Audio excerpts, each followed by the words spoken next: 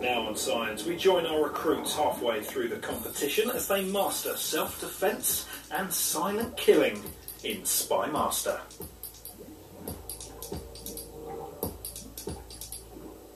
Oh, 12 recruits arrived at a secluded mansion set deep in the English countryside, a spy school, where they began a condensed version of espionage training based on the secret instruction of the world's leading spy agencies. The CIA, MI6, the KGB.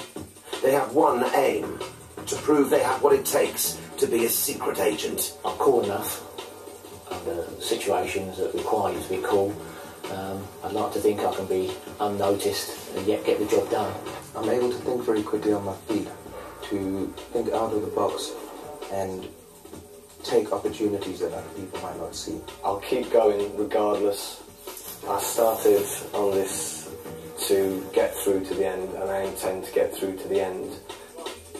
Putting them through their paces and monitoring their progress are a team of spy trainers, all professionals in the field. During stage 1 of training, the recruits learned espionage tradecraft. Now they're about to enter stage 2, how to survive and operate behind enemy lines. Contact! Contact! Over the next 2 days, the recruits will learn the paramilitary skills taught to all secret agents sent into hostile territory. Self-defense, weapons handling, contact drills, and close target reconnaissance. At the end of which, they will have to complete a mission behind enemy lines. And when it's all over, 4 of them will be removed from the course.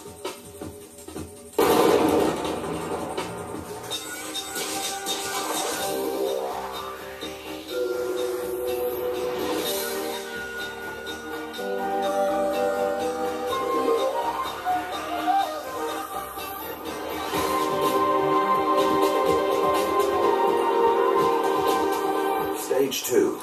The recruits are learning how to survive and operate behind enemy lines. The first lesson of the day is self-defense. One, two. This is Krav Maga, first developed for Mossad, the Israeli intelligence agency. It's one of the most effective self-defense disciplines in the world, and it's being taught by World Master Philippe Kadouche. Just this, it is not enough. You have to do this, to move the head. Philippe teaches these same skills to intelligence agencies around the globe. Today, he's teaching our recruits to defend themselves against extreme violence, whether their attacker is armed or unarmed. He is threatening me with a gun. Dynamic 1, 2, and then disarm. And now, you see the position of mine is this. I'm meaning now, there is 1, 2. And if he moves, this is not a bullet. First, this is buried inside. And then, it will be the bullet. You can actually do a lot of damage, even in just two actions before you actually leave. So it's pretty good. It's very different to anything I've ever done anyway. Very, very different. Point to go at me. The last 10 hours have taught the recruits how to react without hesitation and respond with the appropriate attack. 45-year-old Steve Hart is a black belt martial arts instructor, but this is unlike anything he's ever done before. Basically, knock the crap out of the person before they hit you, which I think always helps, doesn't it? 1, 2, 3. The first secret agents to have self-defense incorporated into their training were the men and women of the Special Operations Executive, World War II's legendary SOE. Theirs was a totally new approach to spying, and they effectively wrote the rulebook on how modern agents are trained. The classical way of spying, as it were, would not have worked, because it was too gentlemanly. There was nothing gentlemanly about SOE. It was a kill or be killed. The men and women of the SOE were a new breed of spy, much feared. One that could strike the enemy any time, anywhere. We were all ruthless, you know. We were desperate characters. If the Germans had come to me, I'd have shot as many dead as I could. At training camps stretching the length and breadth of the country, secret agents like Rafe Beauclair were taught how to survive behind enemy lines. They learned how to use weapons, about explosives and demolitions, and about sabotage. I had to learn how to make homemade bombs using stuff that you could buy in the chemist shop, but you had to weigh everything. It had to be exact. It'd take you about 5 hours to make it, and it'd blow up in about 5 seconds. We were told how to fire revolvers from the hip, you know, instinctive, quick action. And we went through the woods, and the targets would drop from the trees, you know, they had it all arranged, and we had to fire in any direction. They did all terrible things like crawling under barbed wire and the pouring rain and being dumped in the middle of a Scottish moor and told to find their own way back and eat berries on the way. And it was a tough training. The rough and dangerous SOE training was devised to give secret agents the best chance of survival behind enemy lines, much of which is still taught by today's major espionage agencies. Contact, contact! Over the next 24 hours, our recruits will have a crash course in some of these skills. They'll need them. For before long, they'll be dropped into enemy territory, deployed to destroy a chemical installation. Then they'll have to escape and evade capture. And when it's all over, 4 of them will be gone from the course. Made by Heckler & Koch, effective from 0 to 400 metres. To make sure that there's not the recruits are being taught weapons handling skills by spy trainers William Bridge, expert in paramilitary operations, and Josie Walker, specialist in counter-terrorism. This has been part of all agents' training since the days of the SOE. This is the best combat handgun in the world. Like, it's the weapon of the Special Forces. I'm going to strip it now. So the first thing I do... This is the first part of weapons training, learning the safety drills. After 3 hours, the recruits are ready to move on to a field exercise. They'll be using BB guns with pellets, but the principles of safety will be the same.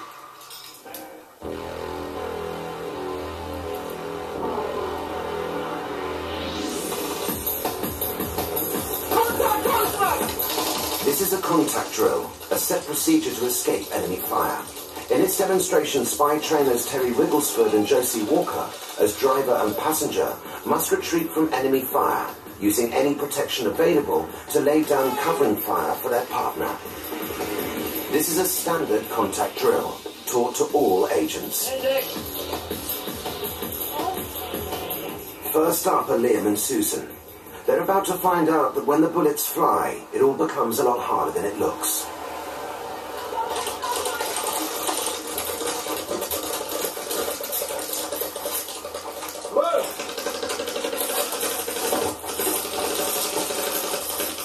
Behind cover, Susan forgets her signal to Liam. Tell Lieutenant to move! And Liam heads for the wrong piece of cover.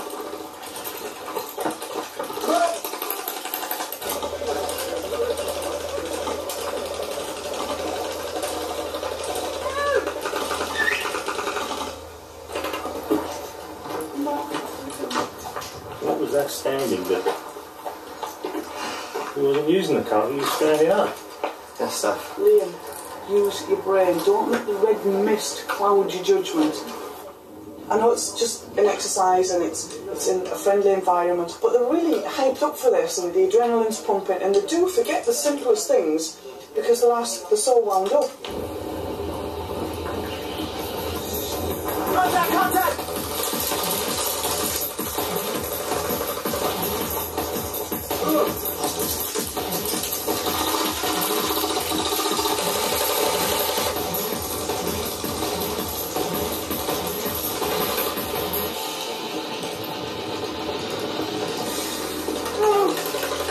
Excellent, good use of cover, strong actions, big movements. The only thing, whilst you were on the move, you had your finger on the trigger.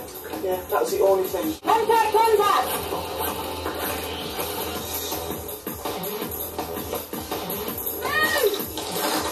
This is the the first training where the recruits have come under fire and encountered the enemy.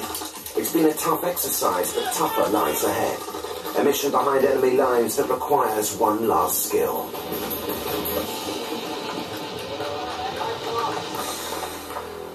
Back at the spy school, Barry Davies is teaching them the principles of close target reconnaissance, or CTR. Okay. What I want you to do now, I want you to just walk around the house and make a note of your way, if you were looking at this building, your way you think you go in. Assuming the doors and windows are locked, how you would approach getting into this building, okay?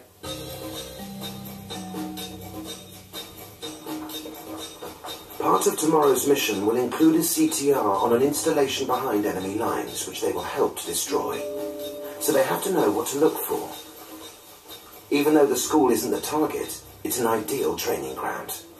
This side looks fairly innocent when you look at it first, but there's a light in that corner which has to go off somehow. So just trying to find the sensor really for it. There you go. You get on the roof and take those slats out. Those slats will slide straight back into the building. You see one's already fallen out, straight up the pitch there, onto the cable. Come along the move, you're in, jobs are good. I've lived in houses with better security than this. This money inside the house as well. You know, the old houses, so been built in different ways, so even the drain system might have some exits or holes somewhere, you know. The recruits now know what to look for, but on the ground, they could never walk right up to a target. Stage 2 is to find an OP or observation point. The first thing we're looking for is a place we can basically cache ourselves and hide ourselves. Put any heavy equipment down while we have a quick look around the place. Look at the first immediate problems, dogs and guards, etc. What we're looking for is cover. So we're going to look around here now and look for what you would consider to be an ideal OP area.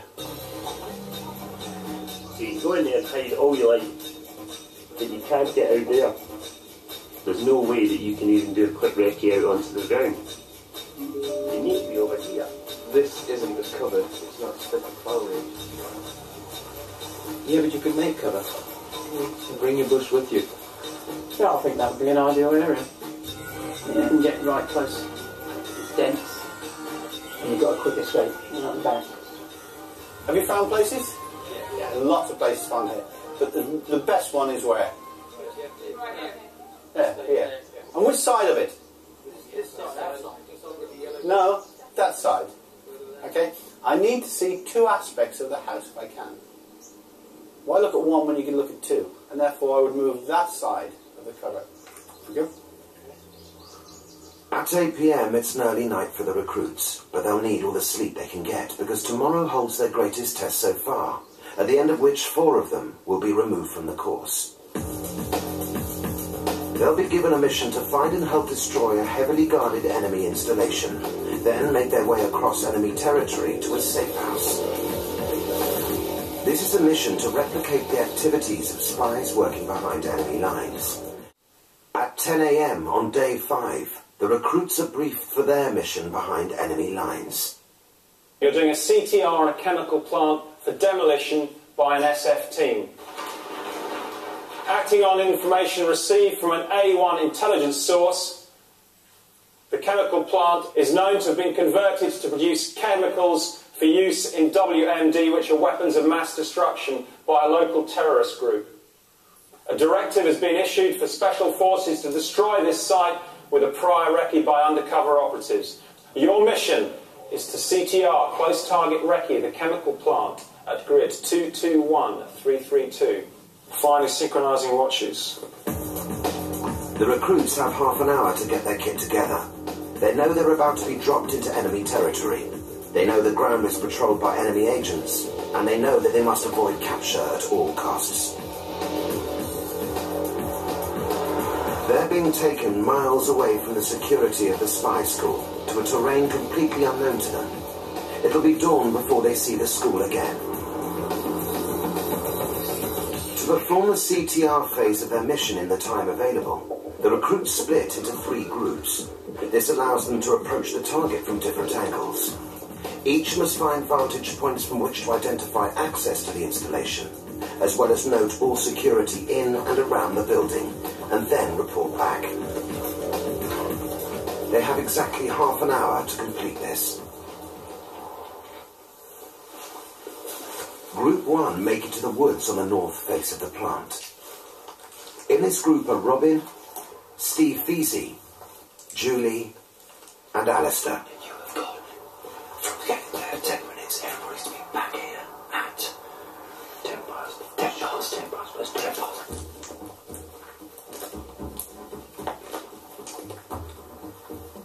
Alistair and Steve guard the rear, while Robin and Julie move forward to find an OP.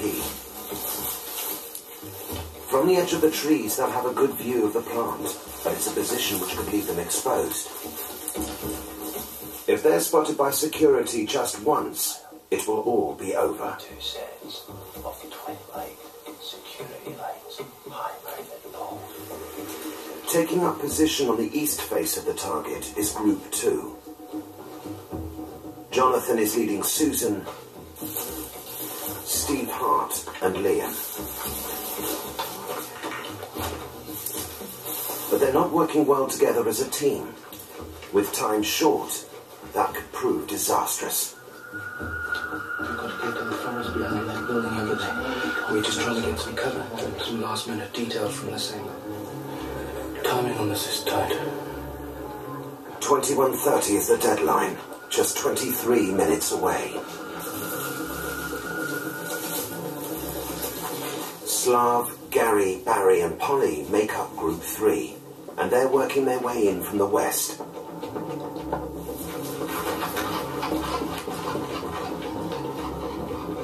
Using a copse as cover, Polly and Barry guard the rear, while Gary and Slav move forward to make sketches of the plant. Spy trainer Iridian Bridge is monitoring their progress. If you look behind me there, you can just see the target, which is only about just over 100 metres away from us. They're doing a very good job. We just crawled up through the long grass. Not a bad position to get a good observation of this aspect of the target, so they're doing well. At the moment, it's 21:08, and they've got to be back at their rendezvous at 21:30. So they've got a big issue between achieving the mission. Firstly, they've got to get the information, but secondly, they've got to get to their rendezvous in 20 minutes to pass the information on. So they've got to make some quite interesting decisions. I think we'll see some people sprinting fairly shortly. The shorter time gets, the more tired they become, and they have to take more risks to make it back in time. But one wrong move, spotted just once, and the mission is over for all 3 groups. In the next few hours, our recruits will discover how brutally true to life the training is. The spying game is about to get deadly serious. And they are watching this side of the building. If we want to push them, we can come out again. Okay, that's right. Okay, let's go. In the middle there. Get in there. Sit down there, bro.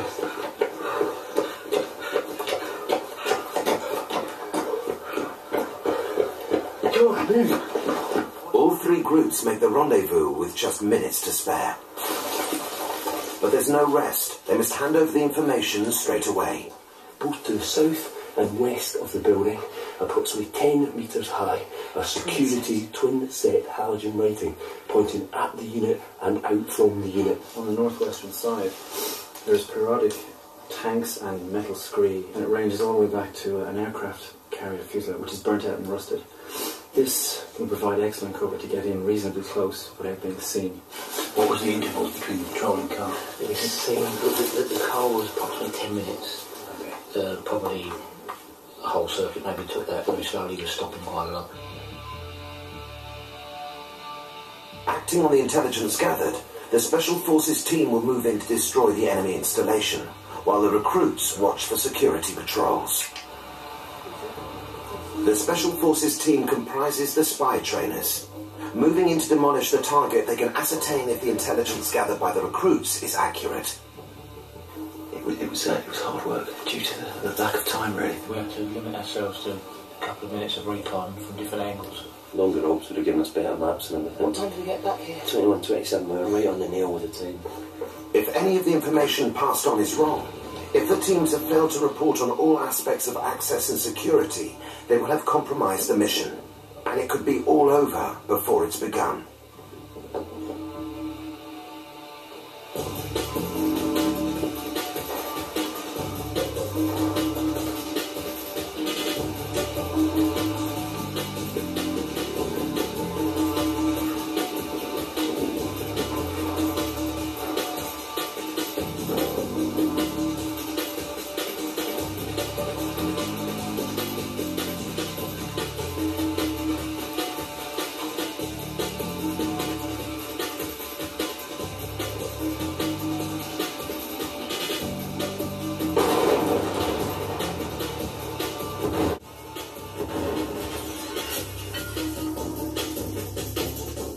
The installation has been destroyed, but the exercise is far from over. To complete this part of the mission, the recruits will have to escape the immediate area and find their way across enemy territory to reach a safe house. The exact coordinates to which have been left at a dead letter drop, a pre-designated collection point. But the spy trainers have classed the whole area enemy territory and are hunting the recruits down.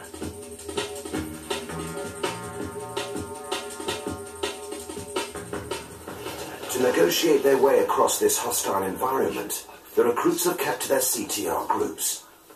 Group 1, led by Alistair, are first to set off.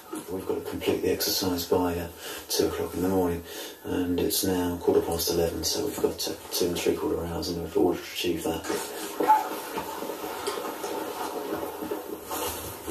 The route to the dead letter drop is along 2 kilometres of country lanes, but they immediately leave the road to consult their map.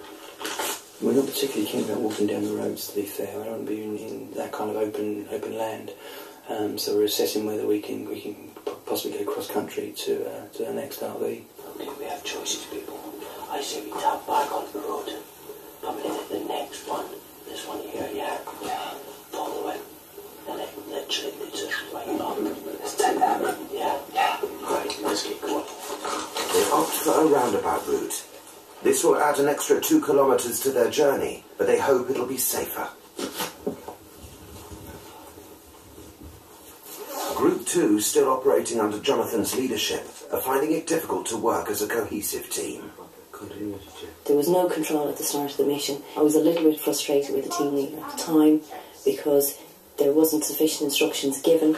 So now we're very organised. We've gone through everything. We've got contingency plans in place. We're just going to work tighter, faster and smarter. We think we know what the enemy as such is planning, and under them circumstances we're going to make sure that A, we complete the mission, and B, we don't get caught. I'll be leading this team through this exercise, and yeah, I think we're going to give it our best shot. We're going to go down the road, turn right at the fork, and the gate post is at the bottom of the hill.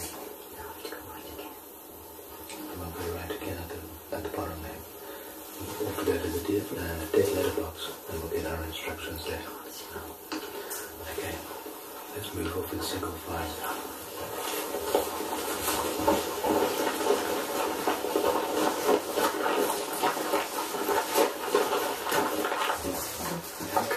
Let's go. Right, let's do it. Okay. At 11:30, Group 3 set off following Gary. They follow the roads but keep an ear out for any cars that may contain enemy agents. Down. Get down. Get down. Stop. Freeze.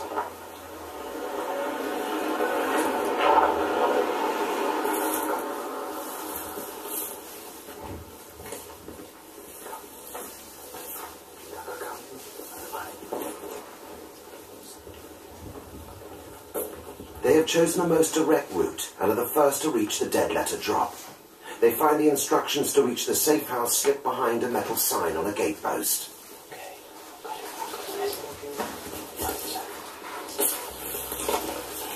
Wood in forest. Reference 160332. 160332. Written on the note are the map coordinates to the safe house, 2 kilometres away. This is heavily patrolled enemy territory, so using a torch, however small, will compromise them. I can see it, let me just get through here. Okay, how many charges do we have?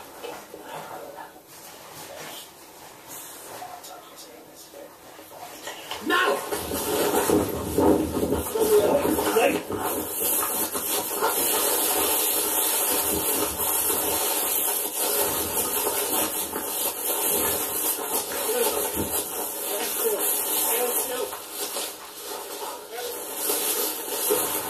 Side, hold together, get the pillowcase on.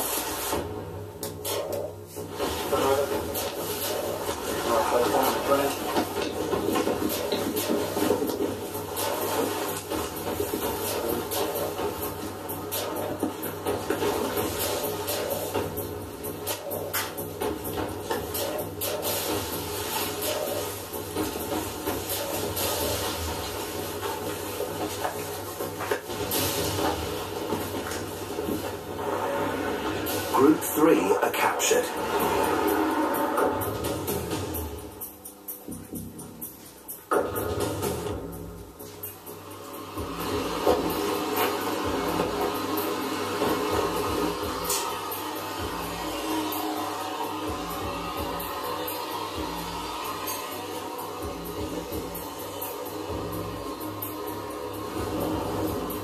Gary, Polly, Slav and Barry will now be held in a cell, forced to adopt stress positions and tormented by white noise. They will have to withstand all this for 3 hours before being interrogated. It's going to be quite a long night, but it's something they really need to do. It's interrogation is what they're going to get if they get caught as agents in a foreign country. They'll be treated far worse than what they're treated here. We're not out to hurt them, but we're out to sort of see what we can get. With 15 minutes to go, Group 1 finally reach the safe house. They are now safe from interrogation and expulsion. We didn't go anywhere near any of the routes that we thought that they would expect us to go down, so I don't know whether any of the other teams are compromised or not, so... Even if they're in? Yeah. But we seem to be the only ones here at the moment. It's now 2 a.m.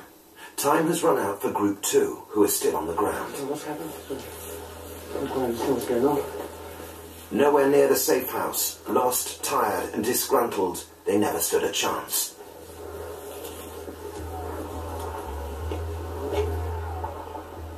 They too will be treated as captive and face interrogation.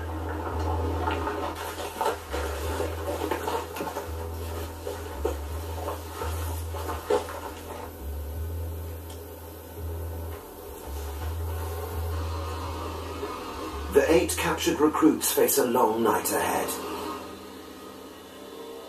All must hold to their cover story. No one wants to break. Before dawn, 4 of them will be out.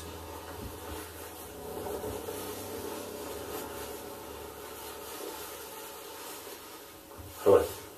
Hello. How do you feel? A little tired. Well, I take it you know why you're here. No, I have no idea why I'm You here. have no idea why you're here. I just, with my friends, we were going to a Guides and Scouts training thing. We were orienteering. I don't believe your story for 1 minute. You need to wise up and start thinking about things.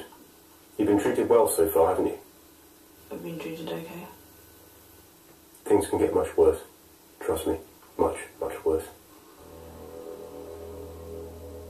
I told you I do not believe that story. You need to start telling me what you're doing. That was the truth. Right. Unpleasant. Take her away.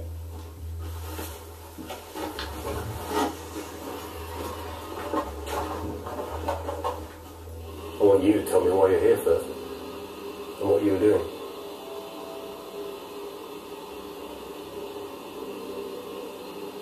Well, I was hiking. Mm-hmm. Hiking. Why are you lying to me? I'm not lying.